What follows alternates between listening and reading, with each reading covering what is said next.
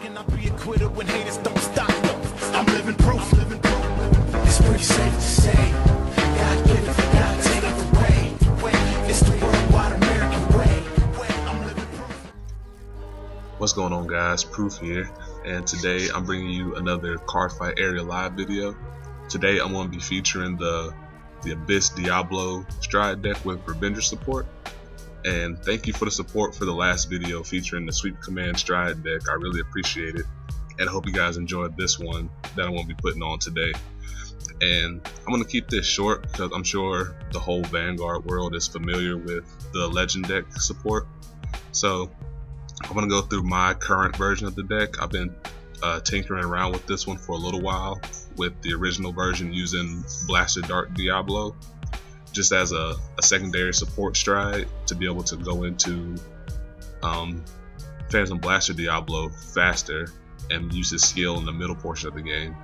But this version features all Revenger grade 3 options with Abyss and Mordred Phantom, just to focus on not shutting down the entirety of the Revenger support. Even though I could use True Drag Ruler, it's only a one turn option.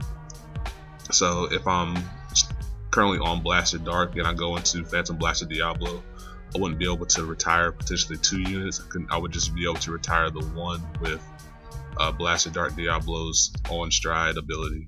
But let me go into the deck real quick and then try to find you guys a game.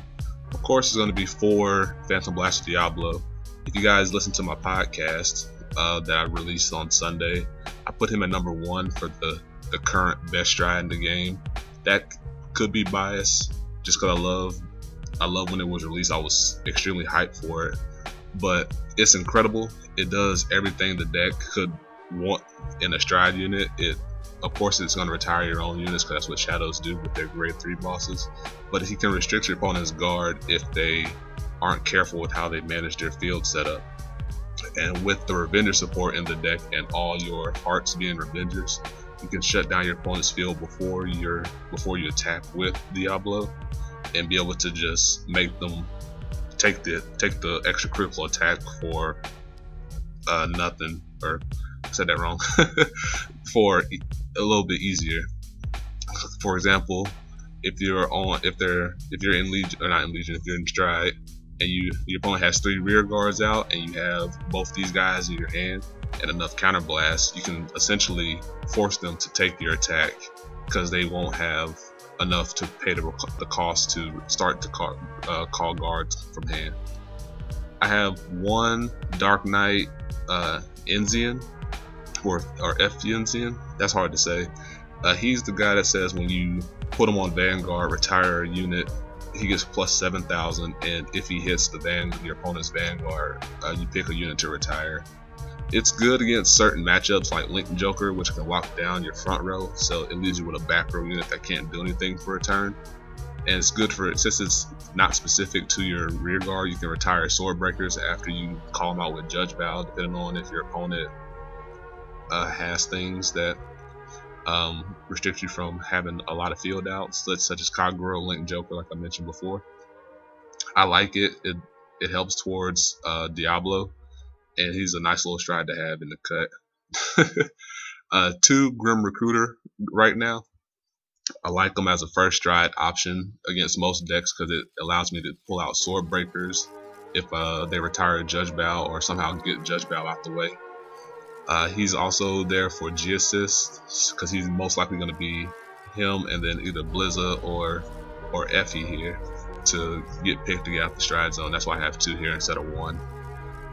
I don't have Drag Ruler in this version. I had him in the Blasted Dark option, like I mentioned before, just as a way to, since he's a Revenger, it doesn't lock me out of all my Revenger skills if I have to stride into him.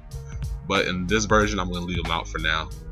Of course, for Abyss, for Mordred, you know what they do. I'm not going to go into them too much in the deck overview. I love the deck. I love the Abyss option. That's why I'm going to continue to play it when the Dark Legend deck comes out. For Blasted Dark Revenger and for Blasted Dark Revenger Abyss, they're not restricted to Stride or Legion.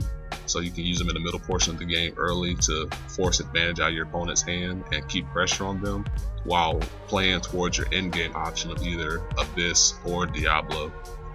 And real quick on Diablo, I know I mentioned that he can be more of a setup more than a finisher. To clarify, I'm not saying he can't be a finisher, because clearly he can, because he gets a crit and can restrict guard, but he's flexible or adaptable to what your opponent has, because it goes off regardless. So if your opponent has PGs in hand, they're going to want to protect themselves from the extra critical attack. So by doing his effects, you get 2 of your opponent's rear guards off the field, and you get a perfect guard out the way for Abyss in the following turn, assuming Abyss is your heart, because then you have a resend option where your opponent's at 4 or more damage, and you legion back all your critical triggers to pressure them even more, so that you can end the game after Diablo soften them up a little bit for you. So what I like about that, it's flexible in how you can use them, because it's going to go off regardless, all things considered. And if you hear a little crunching over to the side, that's our little puppy. He's chewing on his bone right now, so hopefully you guys don't mind. I have 2 mana here and 2 Dark Knight Maiden Maka. Originally I had 3 mana here and no Maka, but I wanted to try out Maka with the extra support, just to be able to have another way to call out sword breakers and be able to get Charon on the field as a free option, just to lower the cost of Diablo, all things considered. I like mana here because it's an easy 2 units for stacking purposes in the middle portion of the game. If I stride early enough into Diablo, or in the late game for Abyss as a snap option for getting another Revenger unit onto the field. And Maka's here because I definitely wanted to play 4 and 4 here, so I split the duties up between these 2.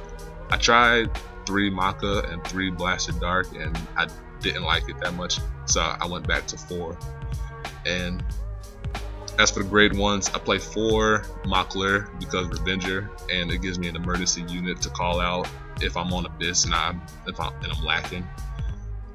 2 Masquerade. I love Masquerade. He's a workhorse. It comes in handy early game for the grade 1 and grade 2 turns, assuming your opponent doesn't go after him. 2 Charon. Charon is the quote-unquote stride enabler, even though it doesn't have a +2 from hand for stride cost, but that's mitigated because if you have a grade 3 blaster, when you would retire for one of your skills, he counts as 2. Since he's not a Revenger, it doesn't count for Abyss, but it definitely counts for Diablo. So you definitely want to try to have him out, because you can end up stacking 2 units instead of 3, which definitely helps your field presence, especially in the mirror matchup, and it's great to have around. 3 Dorn, old school Dorn to match up with Blasted Dark Revenger. I didn't have the space here for the new Clouded, or the Clouded Dorn column. If Maka doesn't end up working out, I may have space for it, but then I'd have to give up Charon for it, which I don't want to do. 2 Blackwing Swordbreaker. Of course she's here. She's hyped now because of all the deck can do is call out grade 1, so she's good to have. Since I don't have her as a 2-0 because she's still a 6k booster. And then for triggers, I have 9 crit, 3 draw, 4 heal. I'm used to going 12 critical, but I wanted to try out a few draws in here. I may go 4 just because I know Diablo can gain an extra critical. So we'll see how it goes. It's nice to have it as a small defensive option, but if it doesn't work, I can always go back to 12 crit like I'm used to. And I'm going to find a game. I'm going to pause the video until I find it, and hope you guys enjoy. Alright, we got ourselves a game here. Excuse me. It's going against Blau. Haven't seen Blau in a long time, so it'll be an instant matchup. I know Revengers can have a decent matchup against Novas, especially since I'm able to retire units fairly easily through the majority of my skills. Ooh, this hand is not good, so I'm gonna put this back. I kind of want to put Swordbreaker back, but I'd rather have the chance to ride up versus having the extra pluses of having Swordbreaker. I don't think it's worth the risk right now, because I'd rather go for the... Okay. Ew. I hate the shuffle on CFA sometimes, but it is what it is. Alright, so that's good. So I'm gonna ride Swordbreaker because she has no use in my hand. She's as much, may as well use her as a first ride option. And so against Blau, it's gonna be interesting to see what kind of version he has. If it's gonna be more of a Nova version, or not Nova version, because of course it's gonna be Nova version. Let's see. Top side no guard because I don't have any 10Ks in my hand. That's unfortunate. Wow, okay. Thanks, Shuffler. I appreciate it. I was gonna say, I wonder if it's gonna be like excuse me, like more of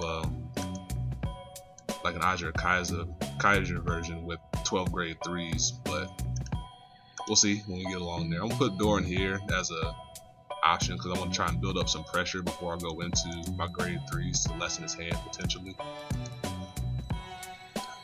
So we'll see. Guard that, of course, and then see if he can catch his crit. What you gonna do?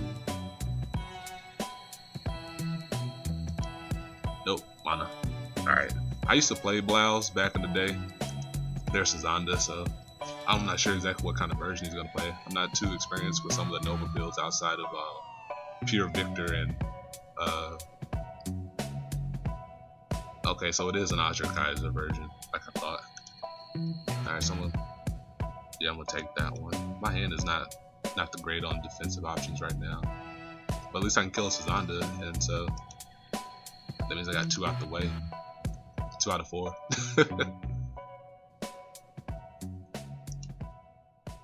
Cool. Alright, let's put the crit back. Yeah, outside of Victor and the Mega Flare versions, I'm not too well versed in some of the options that Novas have. Let's see. Retire Sazanda. Get him out the way. I wish I had mana earlier because I could have got rid of Bear Down Samurai, which is a huge threat with the Azure Kaiser support, being able to gain plus 15 tops. Which doesn't seem scary nowadays with like Jingle Flower Dragon and whatnot out. So he might guard this one. If not, that's fine with me because I get 2 free cards off. Nice, got Stride. A lot of Stride options.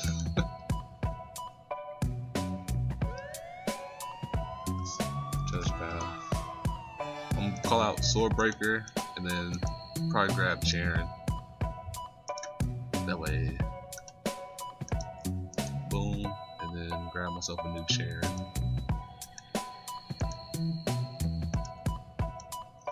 So now I have 8 cards in hand. Actually, now I have a 10K, which helps a lot. And yeah, the deck is, from what I've been playing, it's really scary, like to nobody's surprise, just because of what the deck is able to do throughout the whole portion of the game. So it's a threat, all-encompassing, and not just a threat once you're in Stride or Legion turns. And the Stride and Legion definitely help support the deck, which makes it, you know, highly more scary than what you can imagine. It's Azure Kaiser. I'm not surprised he didn't go on the muscle streak and get rid of Charon, but he's trying to go for the big pluses, the big plays. So definitely gonna take this out next turn in some capacity.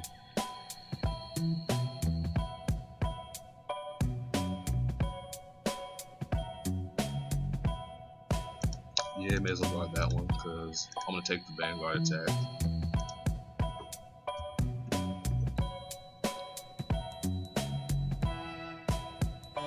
It's a grade 1 Blau, so no grade 3. But he got column support for next turn. But I can Stride. I'm actually gonna, since I have a decent setup here, I'm actually gonna Stride into Effie. Force out of PG.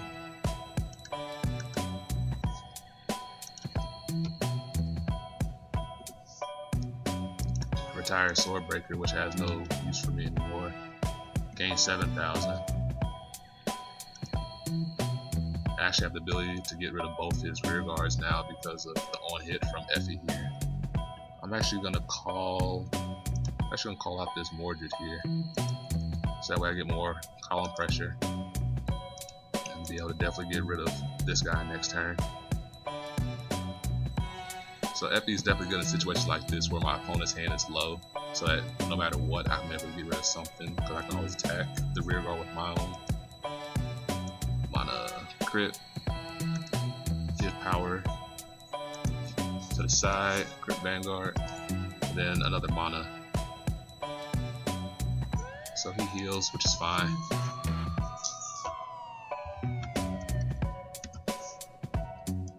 Retired him.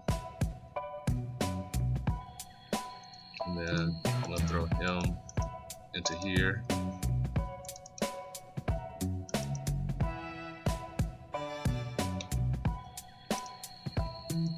But he might want to protect it, but he's gonna have to get rid of these 3 cards over here, or at least 2 cards to protect it, because I know he has another Samurai grade 2 in his hand.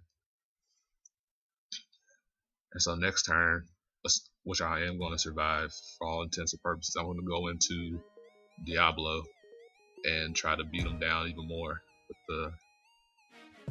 with the skill, because I'm definitely gonna have the 3 rear guards to retire.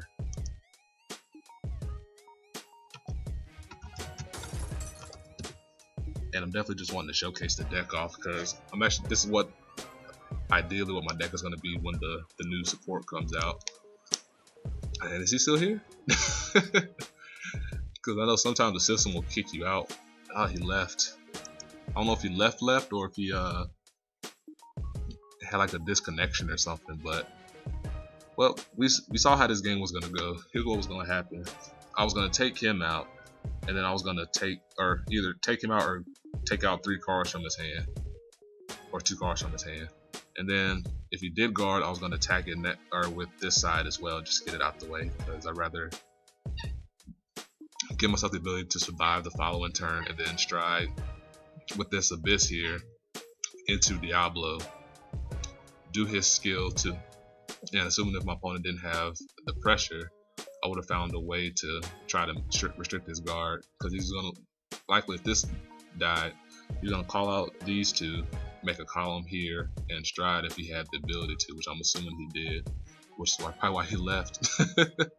No, that's me. And so he's gonna make a column here, which means he would have 3 rear guards plus his stride stuff. So I could have attacked the rear guard, forced a card out of his hand, attacked with Diablo with his skill, make him sack 2 guys, which likely would have been the back, or this guy and then this guy here, and PG. If not, he was gonna keep the whole field and take an extra critical attack, and could have been a trigger, a critical trigger on the back end there, and then push for game. If not, I still would have had a good hand size, wait him out. Maybe I would have accumulated another Blasted Dark by then to be able to unflip, so that I could go into Abyss easily and then restand and try to win the game there. So I'm gonna try to get another game since that one ended, and I'll see you guys in a little bit. Alright, excuse me, we got ourselves another game here, and it looks like it's gonna be a mirror match, so this is gonna be interesting. Let's see. No, you go back, you go back, you go back. Alright, so he's going first, which means potentially I get the stride first. Hopefully I get a Blaster, Dark Revenger, Abyss in hand. Oh, there it is, my boy. Because now I could retire a Judge Bow for pretty much nothing. Alright, cool. I got a really, really good hand. So in the mirror match, assuming he's playing the Abyss support, it's going to be important to try and keep Charon on the field. That way I can use it to sack. Okay. So I'm going to take this one. Oh, that's one Charon gone. That's no good. I'm going to guard this one. Then I'm going to protect the Vanguard. Or, no, not protect the Vanguard. I'm going to take the Vanguard attack.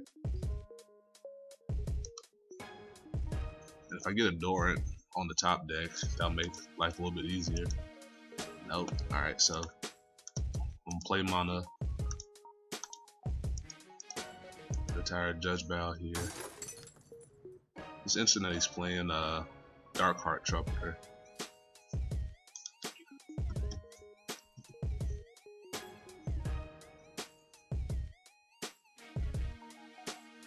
because normally, like, it does help with the call cost, but I know space may be limited with the Abyss, which I'm assuming he's playing because he's playing Legion right here, or McCart here for Legion.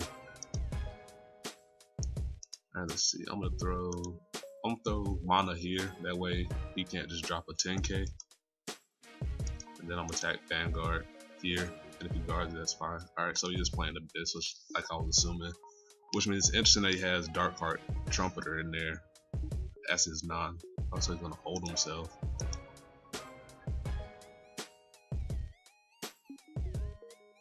Okay, let's see what we do here.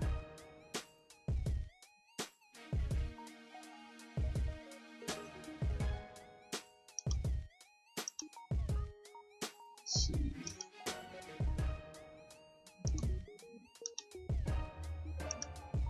Then protect the Vanguard here. So I don't particularly mind him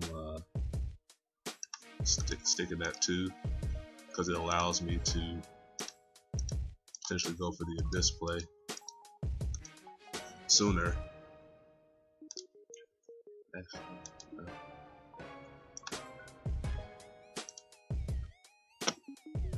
So I'm gonna try to put some pressure on him.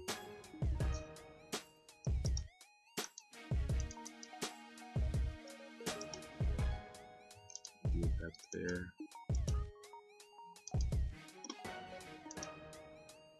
So I got a nice little hand now. How'd he leave? That's so annoying. He was mad. I don't know why he left, but I may as well. I could make that the last one, just because I know this video has been going on for a good little while now. It's like probably like 20 minutes at this point. I want to, but then I don't want to leave you guys out a bad game. That's really annoying. I don't know why he left. Oh well. Alright, we're gonna make this for the last game regardless of what happens. He's playing Kagero, so he might be playing the cross here. Against the cross, I can kind of shut it down with the fact that I retire my own rear guards. I got a good hand here. Let's put mana back. Let's put Dorant back. I only have 3 Dorant in here, as you guys saw, so I'll put the PG back. Normally I would want to ride the PG first, but we'll see how things go. Alright, got it right back. So my hand's not the greatest thing. I'm actually gonna go ahead and ride the PG first, like I just talked about. Because at least here I can retire this guy. Because I'm assuming it's the cross. I'm gonna play it as it is the cross, or Novell, because normally the cross plays the regular PG. I'm gonna take it so I can retire Red Pulse here. It's dandy. Oh, that sucks. Oh well. Alright, so go with the plan here. Ride Blaster, Dark Revenger, call out Abyss, retire that, call Dorant behind it, and then I'm just gonna go aggressive with it. Because since I went first, I'm not at a big disadvantage if I have to hold a turn. So still not a grade 3. Oh, he's playing Rebirth. That's interesting. Haven't seen Rebirth in a long time, but this should be fun. Alright, so since I might potentially be stuck, the game plan here, since he's not playing pure Stride. Judge value, yeah, I thought so. You got another thing in here? You don't have 2 soul, yo. But yeah, against Rebirth, he's gonna try and cut down on my rear guards. Take that one to the dome and then protect my rear guards, because I'm assuming that's where he's going with it. Yeah, there he is. Come on. That hurt. So yeah, check this. Protect it again. Move on.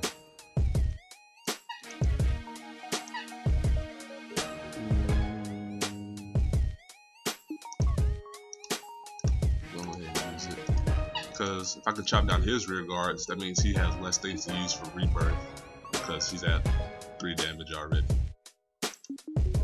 Don't want to call out Doran and just leave my hand out there.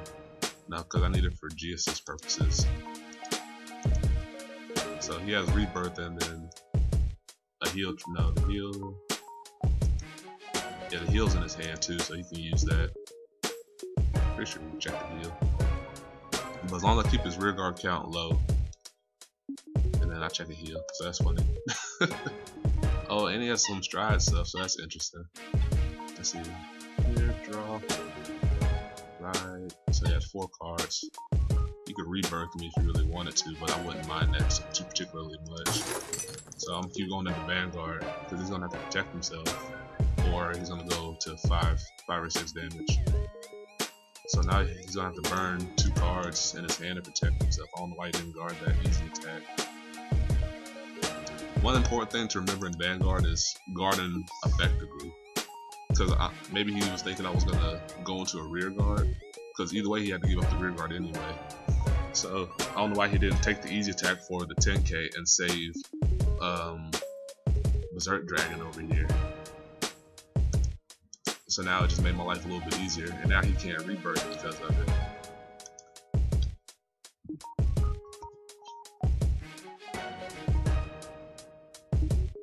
Because for all intents and purposes now I can G-assist into Abyss, Legion, and go for game.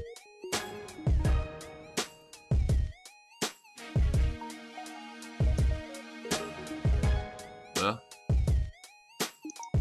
still there? Alright, let's see. Alright, so I'm gonna take that one, and then he's either gonna end this turn because I have 1 counter blast. Why?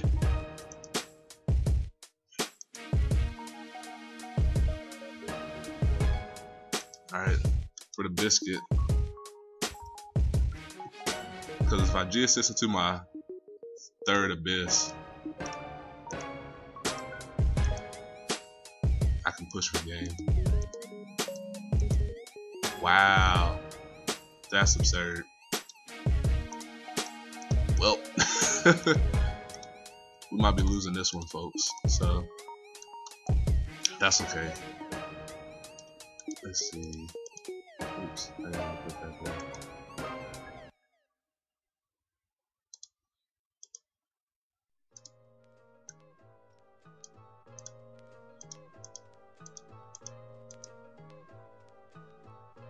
Let's see, push this up.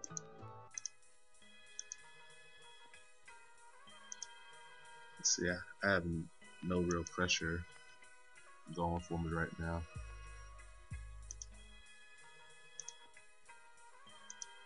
Let's try and chop down on the rear guard. Alright, attack Berserk Dragon on this side. He has Gatling Claw. And then attack Vanguard.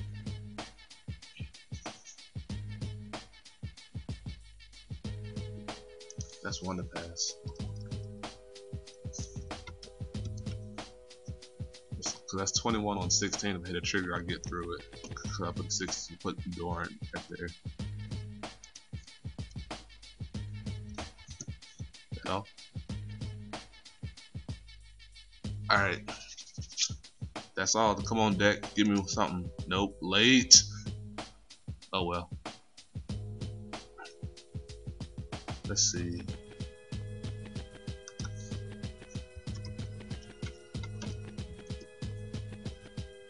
His computer may be laggy, so that's probably why he's going a little bit slower. That happens sometimes. So since this came late, he could rebirth me. Well, maybe not, because he has to draw, so he has to use 1 card. So I could potentially still survive the following turn. And then if I top deck Abyss, I can still have a chance. But having the 3 of my grade 3s go to the damage zone hurt a lot. So I'm gonna go this into the Vanguard. He has protected because he's at 5. He's probably gonna use the Gatling Claw that's in his hand, or not. All right. So if he hits a critical trigger upcoming here, then that's good game to me. Yeah, he has all that stuff too, so that's why he took it. There's no way I need a heal trigger on the 6 damage to bail myself out of this one, or he needs to hit no triggers here. I need to hit a trigger, hopefully a draw trigger, that'd be ideal on the back end here, and then I should have enough to survive. As long as he doesn't hit a trigger at all, and he hits a crit, so that's unfortunate. So there's a trigger I needed. I could hit a heal. Nope. Alright, that's a good game there. Not the most ideal game because, and I was gonna get Abyss next turn, and then there was a heal behind it. Oh well.